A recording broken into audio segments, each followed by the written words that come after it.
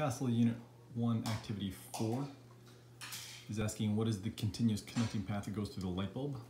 And so some of this is a repeat, but this is kind of an endangered species now. This is the last incandescent light bulb that I could find in the house, and I broke the glass off of it and exposed a whole bunch of wire, little pieces of wire. These two things here are called the supports, and they hold up this, which is, you know, working light bulb hole, and it's this is called the filament. This is the part that glows inside of the light bulb, and this activity asks you to test different parts of the bulb to see if they're conductors or insulators. So here we go. This is the tip. We've done this one already. If I put one of these here, put another one right there on the tip.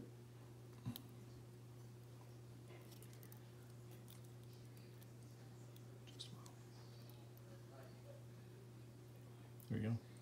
You can kind of see the background there. The threaded section, this part here.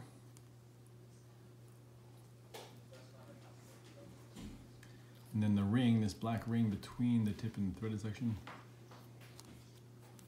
This touch here. Touch one there. You'll see that that is an insulator. Let's see if we can do this better. There we go. Touch that there. This here. See, that does not light the bulbs. And then we can come in here. See if we can get this to work.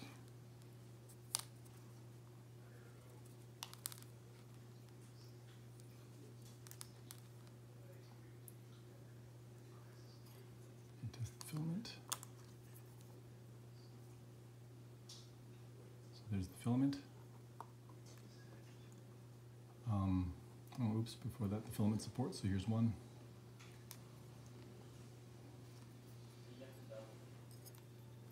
Here's the other one.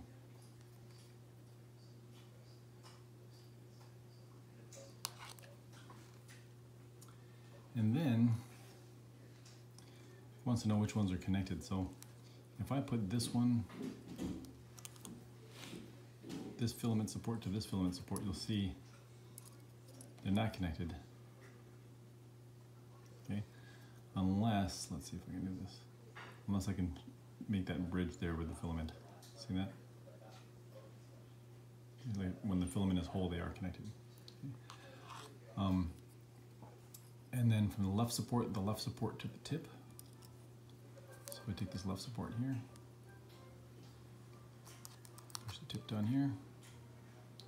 So you'll see. Left support to the threaded section. Here's the left support. Here's the threaded section. And you get that. Right support to the tip. So I'll put this here. Come down to the tip, and I get this. There we go. Sorry, I had some issues with wires touching each other there. And then the right support to the threaded section looks like that. So one more time. Support to support, you get nothing unless you touch things together with the filament. Left support to the tip. Left support to the threaded section. Ooh, that's different, right? Right support to the tip.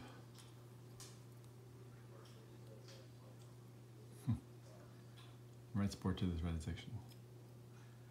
Okay, that second time through things were a little bit different because you can see that the camera party and the filaments here was still connected, so that'll kind of help you out a little bit when you're trying to think about the connections in this light bulb.